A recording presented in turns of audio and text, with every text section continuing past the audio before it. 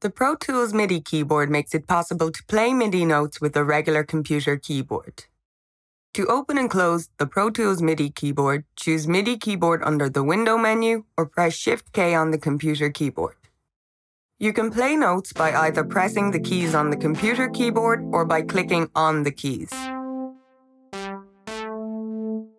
The MIDI keyboard has a range of 1 octave that can be transposed up and down with the orange, Z, and X keys. Since a computer key is an on-off switch, the MIDI keyboard's output velocity will be static, but this value can be changed by clicking or holding the blue C and V keys.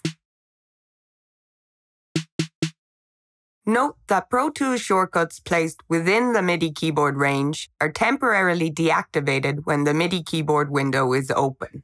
To close it, press Shift-K again or close the window.